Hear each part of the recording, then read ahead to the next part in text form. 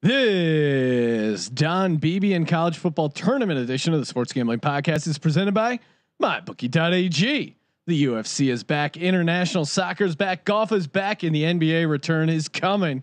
Use the promo code SGP for up to $1,000 in bonus bets. That's MyBookie.ag, promo code SGP to play, win, and get paid. We're also brought to you by Ace Per Head. Ace is the leader in pay per head providers, and they make it super easy to start your own sportsbook.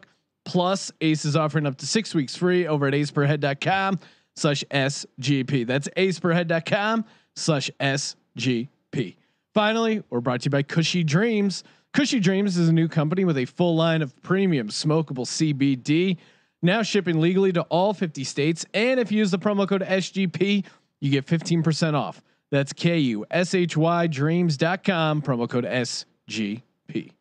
Ooh, welcome everyone to the Sports Gambling Podcast. I'm Sean, stacking that money green with my partner in picks, Ryan, Real Money Kramer. What's happening, Kramer Dog? Good day, Sean. Good day indeed. We're here on a very special Don Beebe podcast. We also have a big announcement regarding how we're sim gods. We're gonna continue that. Possibly give away a cold hard cash. Joining us as always, third man in the booth, Colby Dan, aka the Dantabase. Oh, am I the sim god? Is that what you're trying to say? No, you know? you're not the sim god. You're dressed like a fucking dog today, Colby. Dude, I am like a hipster. Did you take in that, Silver Lake? Did you take that from your dog? Well, at one point, yes. It's been washed. Originally, it was bought for my dog, but since I can't get gas in fucking LA without wearing some type of mask, and I don't have one of those surgeon masks. For the older folks out there, well, that used to be used as a reusable snot rag. I feel like I'm a douche, like one of those douchebags, like Johnny Depp, like walking around, like, you know what I mean? And I like Johnny Depp; he's a nice guy. But I'm saying, like, the hipster want to be Johnny Depp's. You know I love how Colby's worried Johnny Depp's going to hear this podcast. I bartended on him before. And he was cool as shit. So. Huge Don Beebe fan, Johnny Depp. Well, Colby, if you need a mask, you can just go to sportsgamblingpodcast.com/merch and pick up an SGP mask. Maybe I'll get my dog one of those. Oh, there you go. One of you guys will stop COVID from spreading. But hey, it appears COVID's over and sports are coming back, so we're jacked for that. Got an awesome interview with Don Beebe coming up in just a second, and yeah, let's just get on to that. But before we do, and big announcement.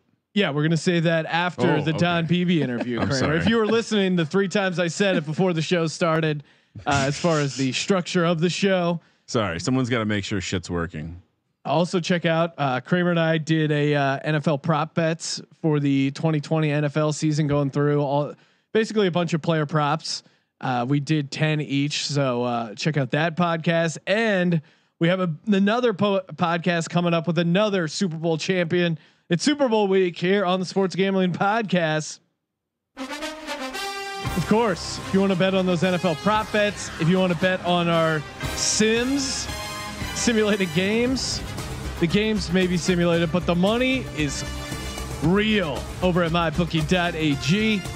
Use the promo code SGP for up to $1,000 in bonus bets. That's right, $1,000. Golf's heating up. NASCAR's back. Premier League, I guess that's the thing. Some sort of soccer antics. UFC, got some UFC action. Check out sportsgamblingpodcast.com for some sweet UFC picks. All that can be found over at mybookie.ag, the presenting sponsor of the Sports Gambling Podcast and the Sports Gambling Podcast Network, making your content dreams come true and helping us keep this completely free. So if you like SGPN, you like the Sports Gambling Podcast Network, please support mybookie.ag. And when you do, use that promo code SGP to play, win, and get paid. Joining us on the line, Super Bowl champ receiver Don Beebe. Don, how you doing right now?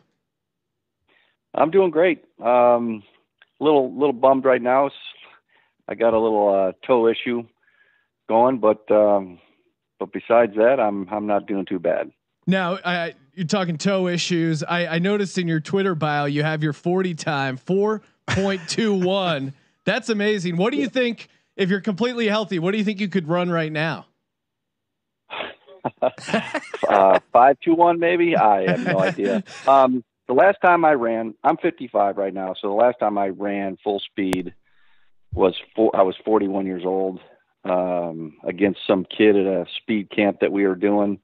And I ran a 4.38 at 41. Oh, wow. That's the last I ran. And that 4.21 was for the Jets in 1988. Wow. That's insane, especially with all the things, all the changes in just muscle. You know what they say, Sean, you can't teach speed. And I think when you see 40 times today, it's become the most important. I know it's always been important, but it's become so important now. And Don, I'm sure it did help you, but you see receivers come in the league now with that underwhelming 40 time who can still flat out catch passes. Do you think the pendulum has swung way too far in the favor of the 40 time? Well, first of all, let me just restate your statement and correct you a little bit, if that's okay. He teaches a speed camp, of course. Kramer. Yeah, you actually can teach speed. What they should say is you can't teach world-class speed. So Gotcha. Meaning, we can't make every kid a 4.2, 4.3, or 4.4 40. I mean, genetically, you got to have that gift. But to take a kid from a 4.8 to a 4.6, or even a 4.6 to a 4.4, 4.5, we have done that thousands of times. And with my situation, that if I wouldn't have trained, I don't think I would have ever been able to reach that level either. But, do I think the 40 is overrated? Absolutely. I think the 40 is overrated. And here's why.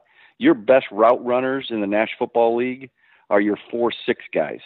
And why do I say that? If I wouldn't have ever had Charlie Joyner as my coach when I was in Buffalo, and everybody knows Charlie, he taught me how to adjust my speed to make a cut, because I was creating so much speed into a comeback or an out route or something like that. I struggled being able to get out of that cut. That's why a 4.6 is so much a better route runner, a Jerry Rice and Andre Reed, guys like that, just great route runners, because Steve Largent, because they have that perfect speed to create that explosiveness to get out of their cut. Yeah, I know that was always my problem. I was too fast. Sean, I think dial it back. I think I just learned that my high school track coach, it wasn't because I couldn't be taught speed. I was just slow. Yeah, I couldn't get in the 40s for the 400, and he told me he couldn't teach me speed. He was just blowing smoke on my ass. I appreciate that. He needs to tag it with the world class speed.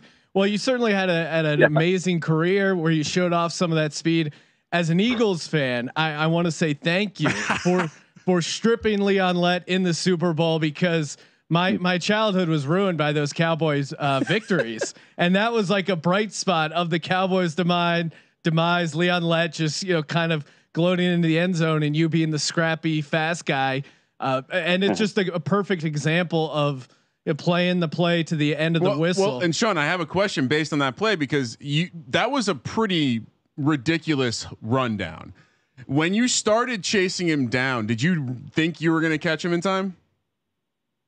No, actually, first of all, when you watch the film, nobody really knows how far I was away, because I wasn't even on the film when you watch the game film of it. So we're estimating it was in that 30 to 40 yard range.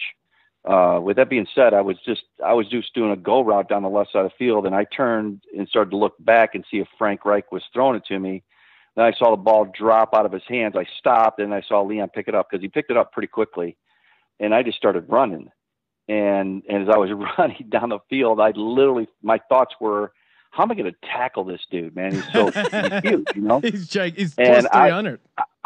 I literally was going to jump on his back. I'm not kidding. I was going to jump on his back. But then when I saw the ball out to the side, I mean, he made my job easy. But I always tell, because I do a lot of public speaking, and, if I'm talking to a bunch of kids at a camp or something, how you react to something really shows your true character. And Coach Levy used to say this: in every game, your character will be revealed, good or bad. And how you react to something truly is your character, because if you have time to think about it, most of us as Americans we're going to make the right call. We're going to do the right thing, most of us. But when you react to something, that really is your true character. And that play just became the staple of the Buffalo Bills and who I was and who we were. So personally, I wasn't happy. I mean, we're getting our tail whooped. Why would I be happy about running down Leonette? Yeah. I mean, you look at the score, but I do think it was a great example of the character. And I know Ralph Wilson, he even, he came up to you after the game and kind of talked to you about the play. Yeah, that's a good point, because that's really was the first time I actually started to think something different about. I didn't even think about the play. I mean, I get in the locker room, it's 52-17. We get our tails whooped for 3 Super Bowls in a row now. Nobody was happy. But he literally, Mr. Wilson came right over to me and he said, listen, son, you showed me, he didn't call me Don or 82 or, hey, son, you showed me what Buffalo's all about. Thank you so much. And he said, thanks. And I was like, wow, okay, well, that was kind of weird, and then I had to go down to the media room. I got called down to the media room and I was like, I don't want to go down there. We just got killed.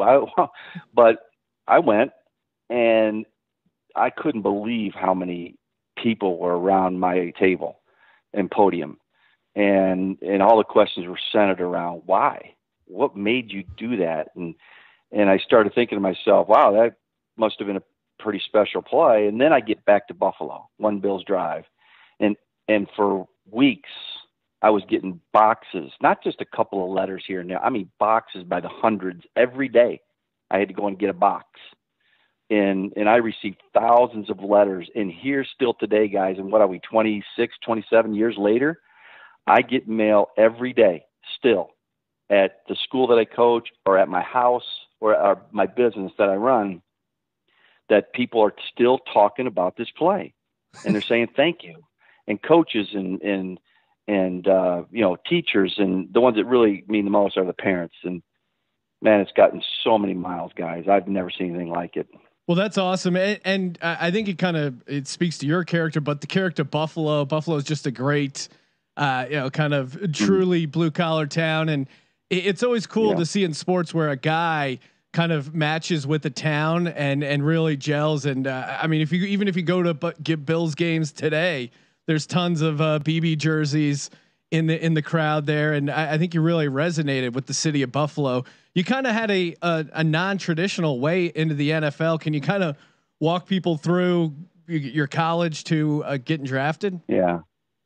I'll kind of give you the Reader's Digest, but before I kind of give you the Reader's Digest story, that story is actually turned into a book, and then now I'm in the works of finalizing a deal with producers out of Nashville to turn it into a TV series or movie, which is crazy to think. So it's because I came from nowhere, and I literally only played 2 years of college football, one at Western Illinois, and then one at a really small NAI Division II school in the middle of nowhere, Nebraska, called Shadron State. And look it up on the map. It literally is in nowhere. And so I only played 2 years of football, and then I landed up being the Bills' first pick in the '89 draft, which is absolutely crazy to even comprehend that. That just doesn't happen ever. Yeah. How do you go from Shadron State to the Bills pick? What did you? Well, yeah, what happened was this is there's a guy by the name of Bill Giles, and he was a combine scout, which means he didn't scout for one team specifically. It's his job to go around the country, and his region was the Midwest, to get the top 300 players in college football to the big show at Indy for the big combine, right? Well, how's a guy like me from Shadron going to get there? I mean, give me a break, right?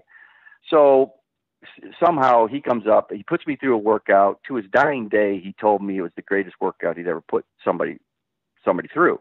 And he never did tell me what I ran the 40 in. So that one I don't know. And so how I got invited was that guy, Bill Giles. He gave me the highest recommendation he ever given an athlete. That's crazy. You think about that. Well, yeah. I get there and I go in there, and I'm telling you, I didn't have an agent. I didn't know I needed an agent. I didn't know what an agent really was. I literally had, the clothes on my back that I went into, and I'm seeing Deion Sanders and Barry Sanders and Troy Aikman and all these guys from the '89 draft, Tony Mandarich. Yeah, that's a crazy draft class. Yeah, and there's me, and the thing is, I get to my room, and my roommate was Mike Barber. Mike Barber played with Marshall, University. And no sooner I get in there, the door knocks, and it was a concierge of the Crown Plaza. And he had these 2 orange Nike shoe boxes. And he goes, "These are from Mike Barber." Great. Okay. I give him to Mike, and I go, "What are those?" He goes, "Oh, these are the shoes I'm running the 40 in tomorrow." And one was like lime green, and the other one was like bright orange, track shoes. And Mike goes, "What are you running them in?" And I looked at my feet, and I said, "The shoes I wore in the building." He goes, "You gotta be kidding." And this is the God's honest truth, guys. They were my old ASIC fishing shoes from high school, and on my right sole, it was half unglued. So when I ran, it really flopped. Oh my and that's God. what I ran the 40 in. Yeah, that's the honest truth. And I ran a 4.25 in that year. And the reason I know that is because Bill Polian, who is the general manager of the Buffalo Bills, who drafted me, he told me that 3 years after I had retired. I didn't know what I did that day. I just knew what my life changed in a matter of 4.25 seconds. It literally did. I went from complete unknown to a first pick off a 40-yard dash. I ain't kidding you.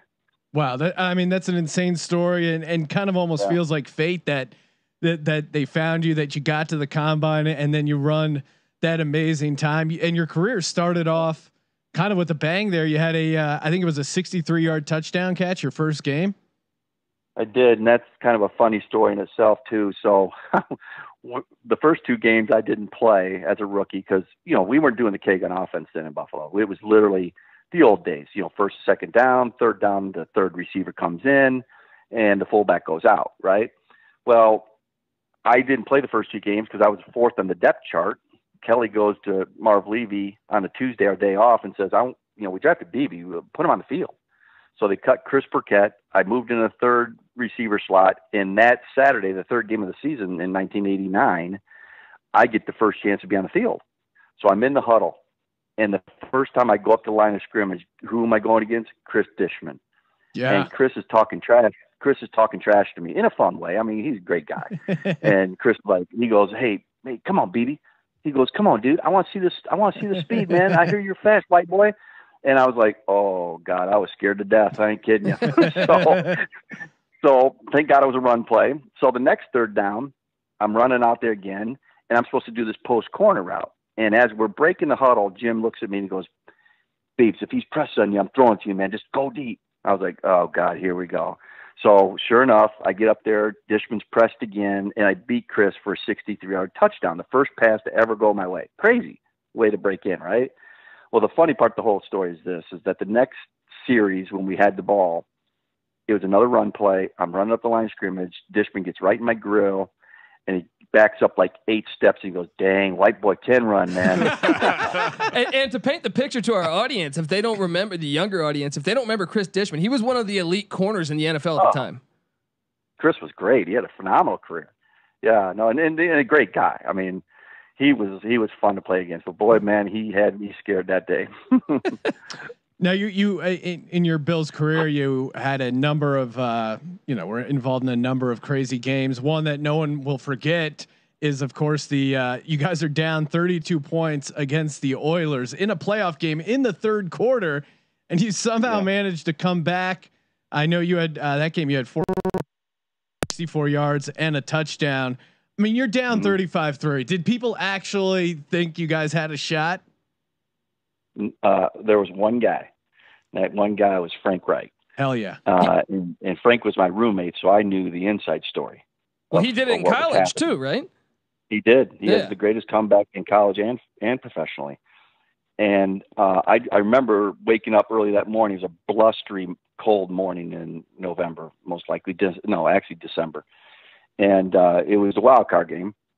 And I couldn't find Frank. And usually, I get up and, Frank, whatever, he's around, and I can't find him. So I go downstairs can't find him in pregame meal, can't find him in meeting room watching film. And next thing I know, I look out in the parking lot, and he's in his S10 Blazer, and it's all fogged up. I'm like, what in the world?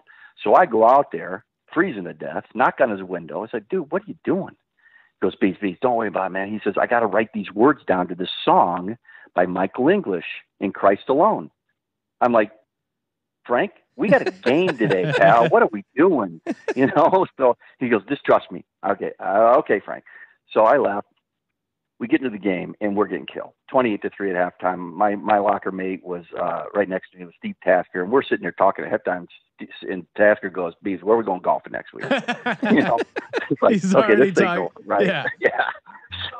So anyway, Daryl Talley, pretty much our leader, vocal leader, had a rallying cry, and Marv said, "Hey, they scored all these. We can do it the second half." Okay, great. So we go out there. First series, Frank throws a pick. Okay, bounces off Keith McKellar, and Bubba McDowell takes it the other way, like 60 yards. Okay, 35-3. Can we now go home? Really was, what I'm saying?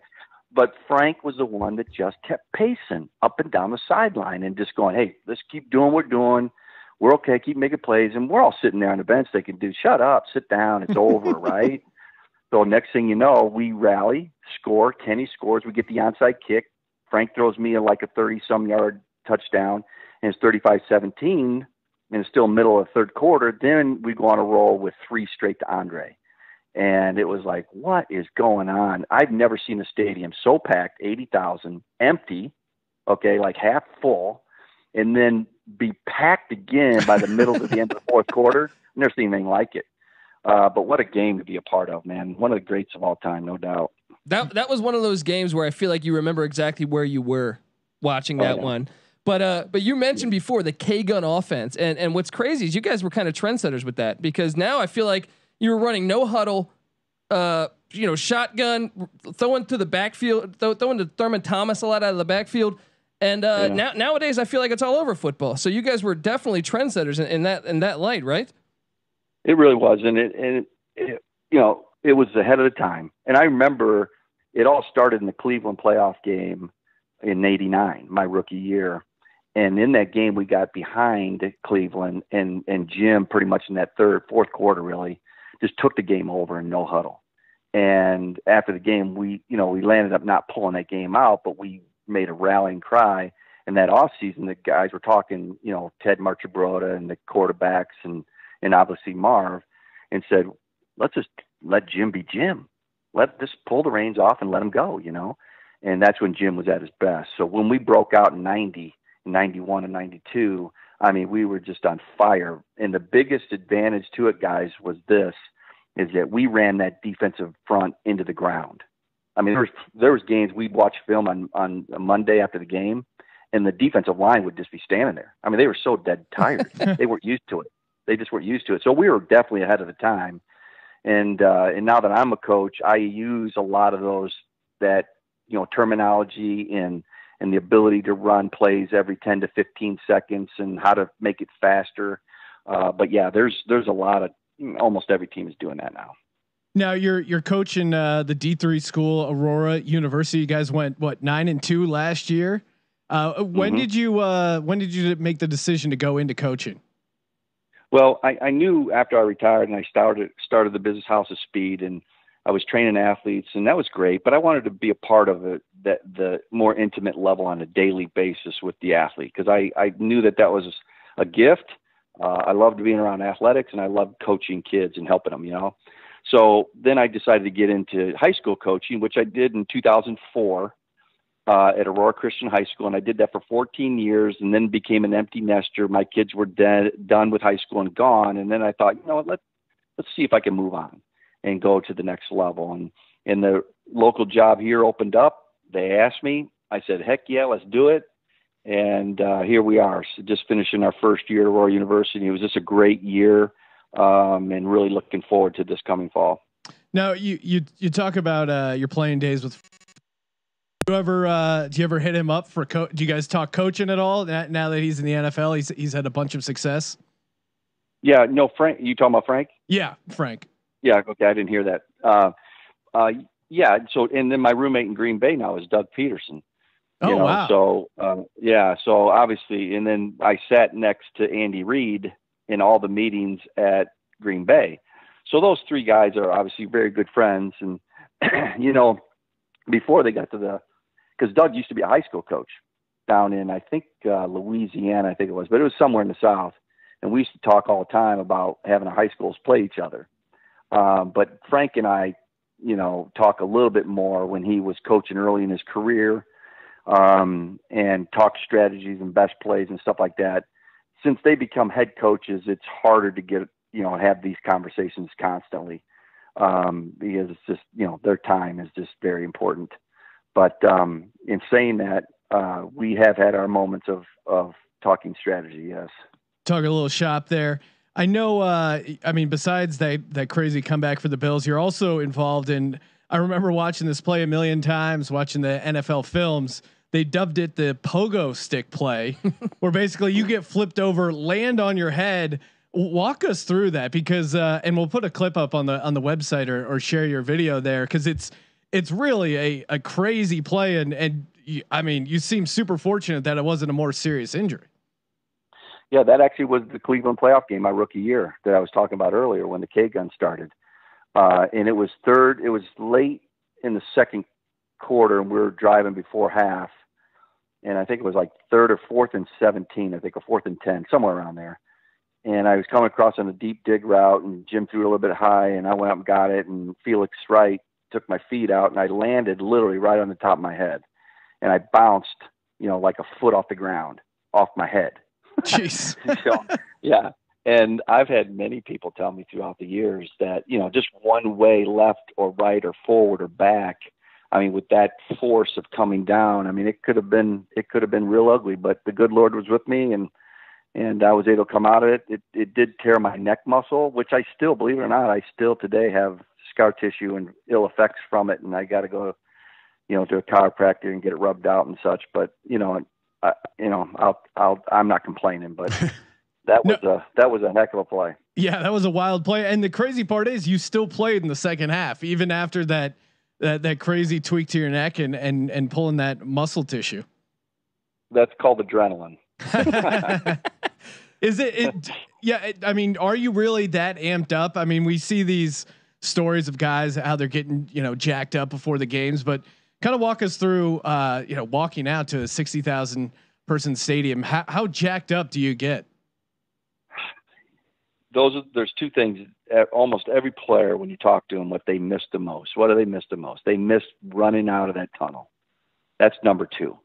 Okay. Number one, they miss the camaraderie of the guys, and just love being around the guys. And, those are memories that you can never repeat and you never forget.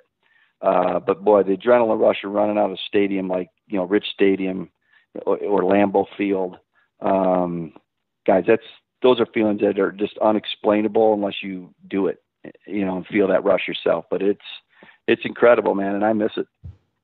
Well, you talk about the kind of rush and playing in big games. You appeared in 6 Super Bowls, which is really crazy because I think it's just you, Mike Laddish, and Tom Brady that have been in 6 Super Bowls. Of course, Brady got a couple more now, but yep.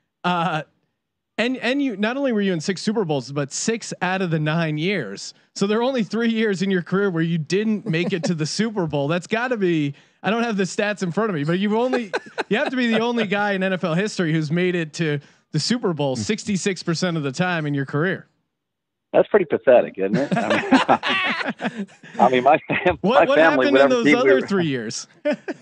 Well, first of all, yeah, I know. What happened? This is the truth. After the third Super Bowl, okay, when the season started, my family was looking, okay, where's the Super Bowl, and start getting hotels. I mean, they were already booking it,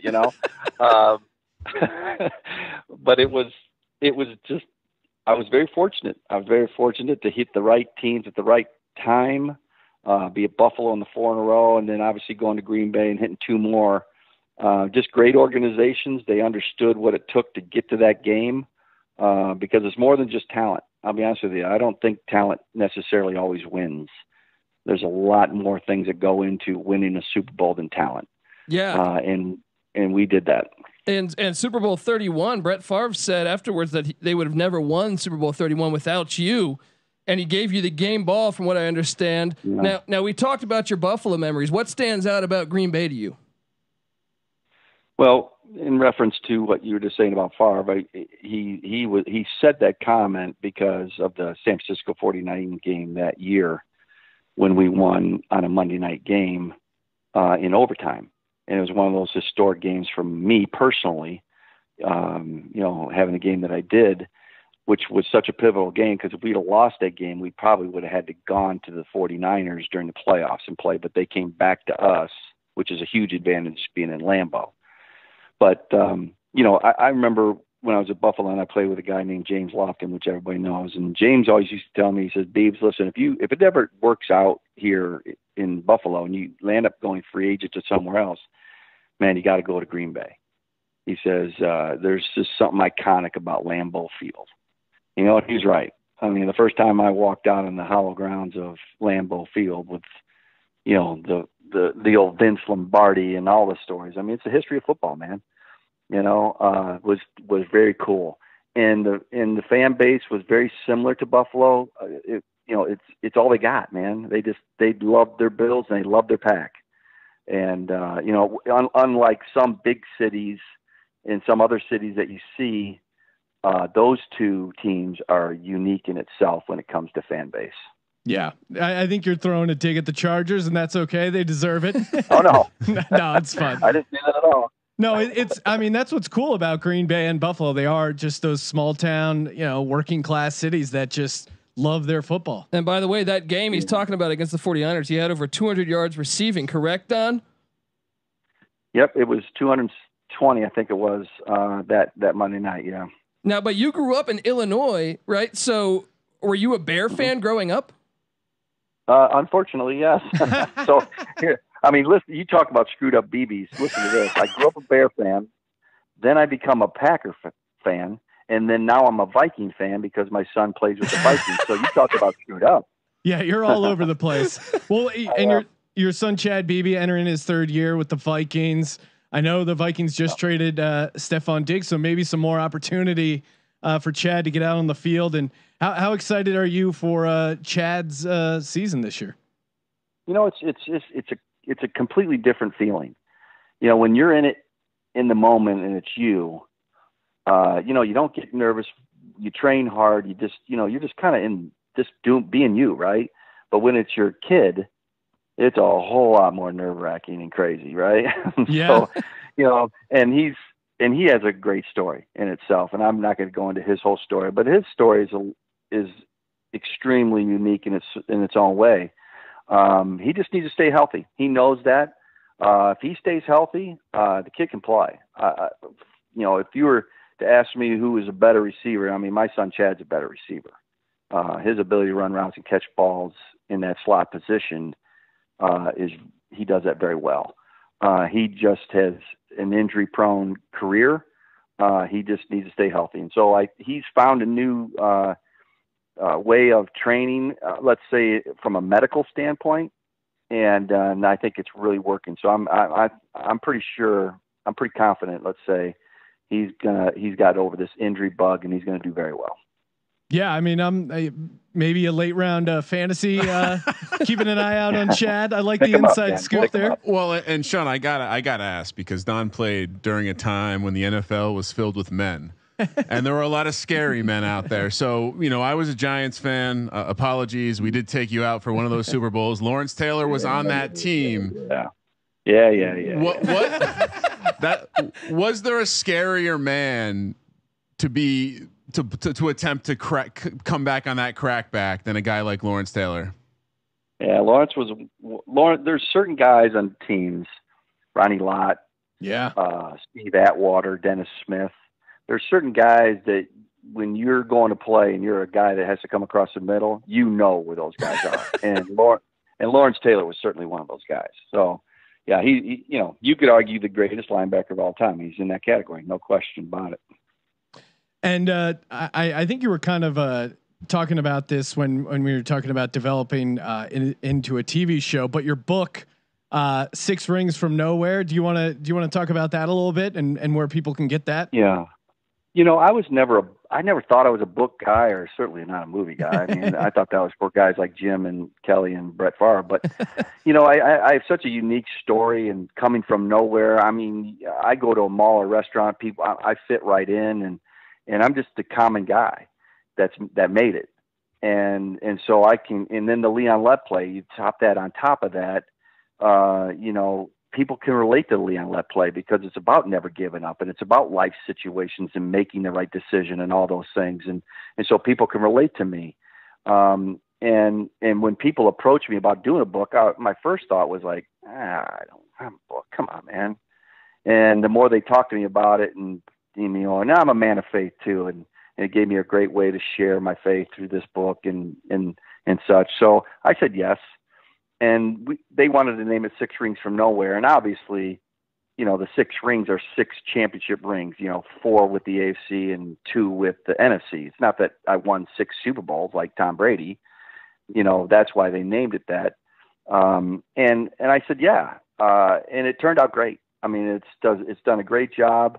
Somebody wants to get the book. I mean, DonBeebe.com is the best way to get it. And I thank you for allowing me to promote it, which I'm not a big promoter, but, yeah,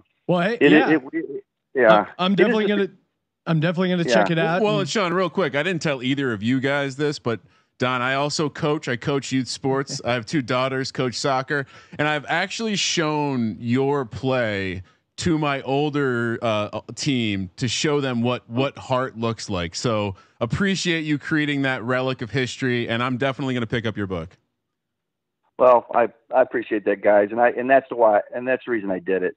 It just tells a story of never giving up. It tells a story that, geez, I mean, if I can do it, pretty much anybody can do it. If they did, and it doesn't even mean it has to be football. It could be anything you want to be in life. And I think 2 things, and I say this all the time to athletes, especially the 2 biggest reasons why people don't make it. Okay, is 1, they don't think they can. Really down deep, do you really think you can? And as a kid, if your dream is to play in the NFL, do you really, really think you can? You got to believe you can. And the second reason is they're just too lazy. If you want to be great, man, you got to put a lot of hard work into it. And people don't realize, I think, sometimes how hard of a worker you got to be to achieve great things. So I think between those 2 things, I've trained a lot of athletes now and coached a lot of athletes. The ones that figure out those 2 things, well, they land up being good at something. Well, that's a great message, Don. You kind of remind me of Rudy if he could run a 4.240. And well, I know Rudy. I know him very well. Oh, actually. You do? Yeah. Seems like a good guy. Yeah. Oh, he's a great guy. He's a lot of fun. Make sure you check out DonBeebe.com and give Don a follow on Twitter at DonBeebeNFL. Don, appreciate the time. Thanks for coming on. No, you bet, guys. All right, you bet, guys. We'll see. Don Beebe. No one circles the wagons like Don Beebe. Hey, if you're thinking about circling your financial wagons and starting your own business, I suggest you check out aceperhead.com. That's right. Ever thought about starting your own sportsbook? Don't know how to do it? Ace Per Head makes it so easy. All you got to do is go to aceperhead.com/SGP. Sign up there. They give you up to 6 weeks free if you use our link. They completely set you up. You got an all-inclusive professional betting site. The lines are updated. Wagers, they're graded immediately. They make it super easy to set up your own sportsbook operation. Great customer support going 24/7. Check them out, aceperhead.com/SGP. And make sure you check out Cushy Dreams. That's right. The new smokable CBD company.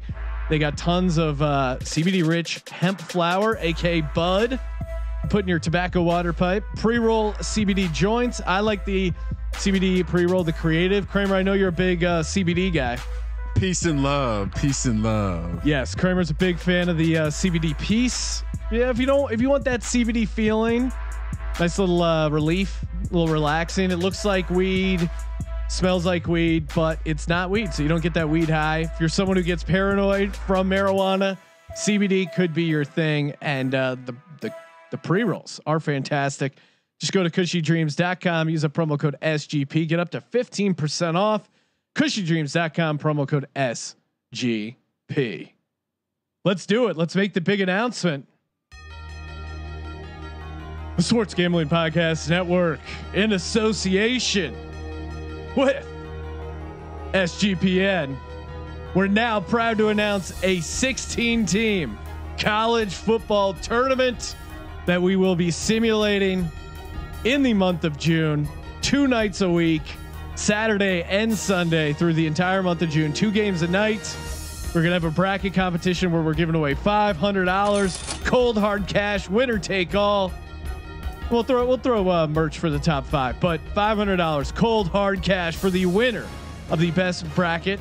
And we of course have 16 teams. Let's talk to the board and decide how did we come up with the 16 team tournament? I know it's challenging. I know that the real world can't figure this out. Well, this is great because there's not exams right now, and I know that's a big reason why people are holding off and creating a more substantial college football playoff. So we had to step in, show the people how to create a 16 team tournament. The database, walk us through the process of creating this. Well, it's kind of crazy. You win your conference. Oh. And you get a berth. It's kind of, isn't that wild? You would think it. I mean, Division 2 does it. FCS does it. Division 3 does it. Not that complicated. But just, you know. And what Colby's trying to say is, unlike the real college football landscape, where the regular season really doesn't matter, and it's just about how people feel about you.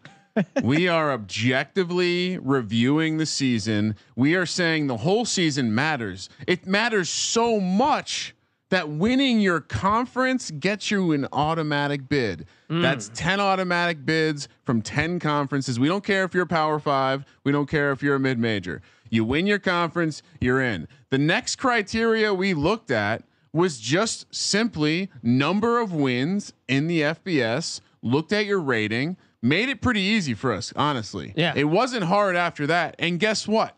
Newsflash. You know who's not in there?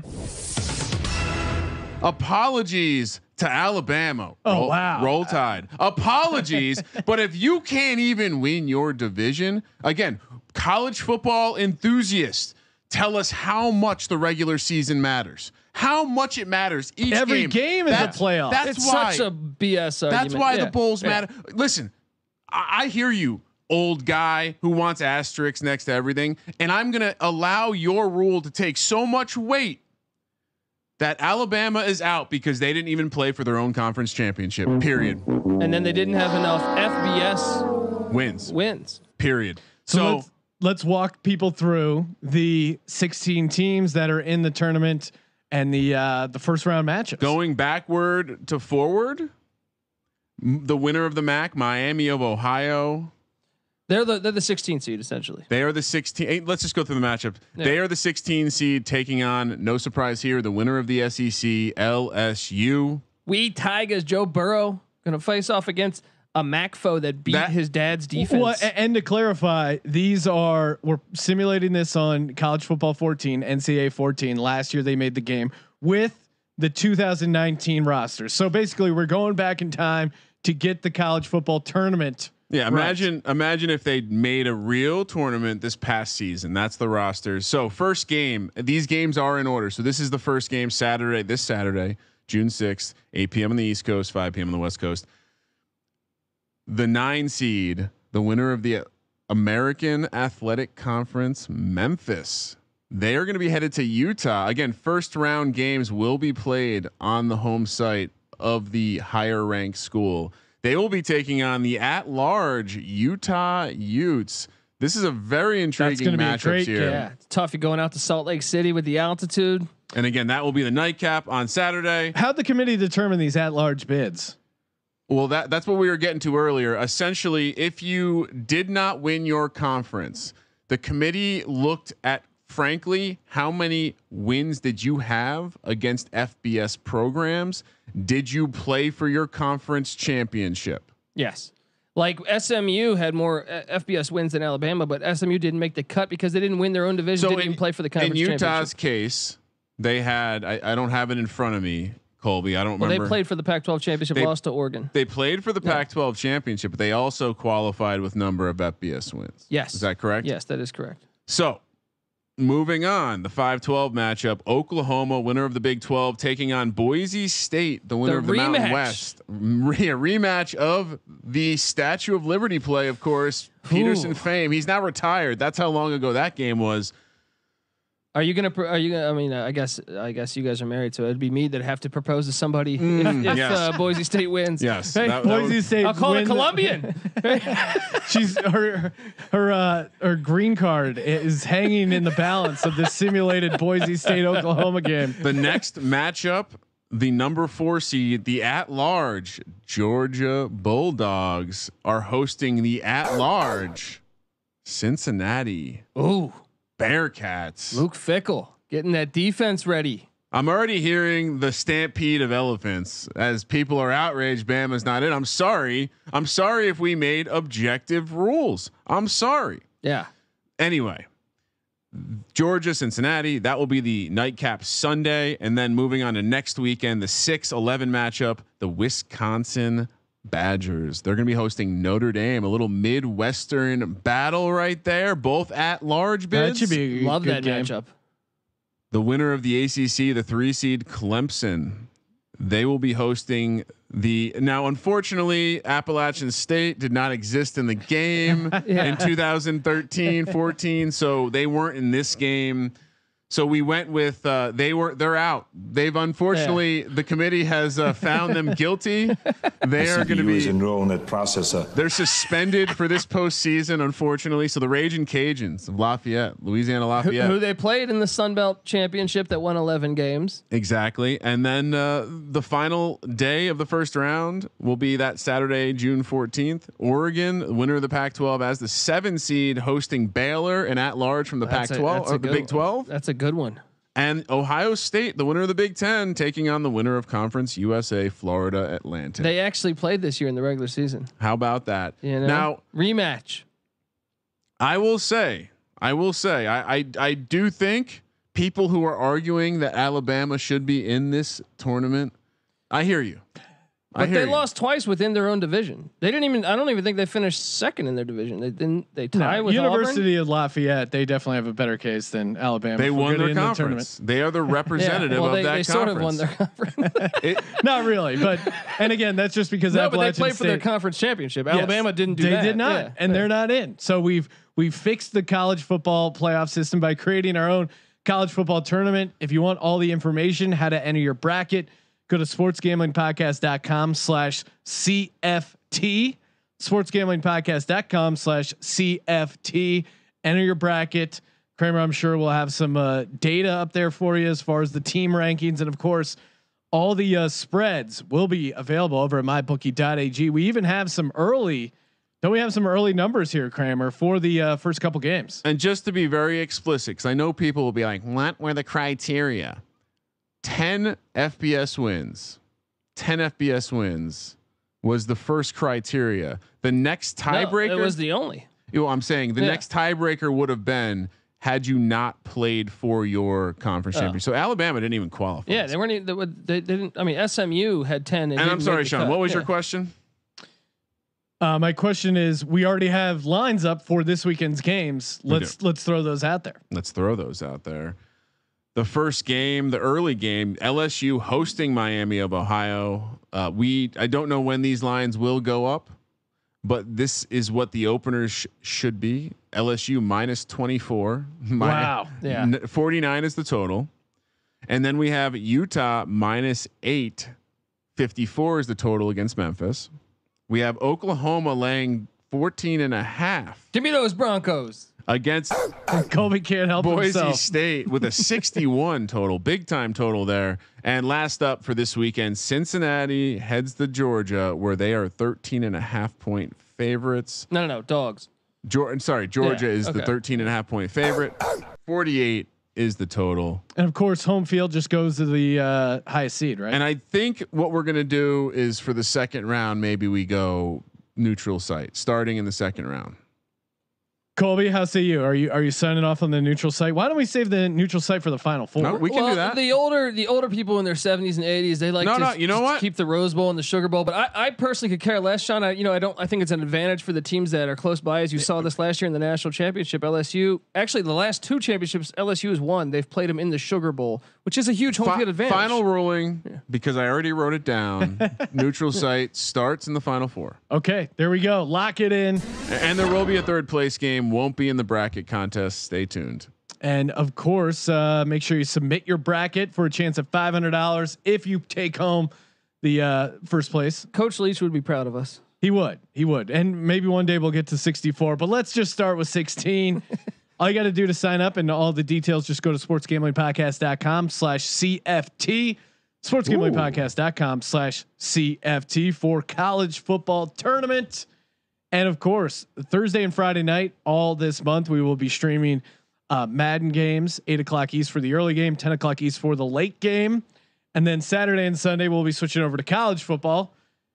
#Jumbo June, where we have 8:00 and 10:00 games on the East Coast for college football Saturday. And then on Sunday as well, we're going to be running that all 4 weeks in June, and tons of sim content and tons of podcasts. Make sure you check it out. We just did the player props one. Like I said, got some big name guests tuning or coming up. So you want to stay subscribed, spread the word. Let's get this thing going, baby. Throw us a 5-star rating and review. And as always, thank you for participating in the Sports Gambling Podcast. And for the Sports Gambling Podcast, I'm Sean, stacking the money green, and he is Ryan. Oh man, I can't wait for this tourney. Kramer. Let it ride.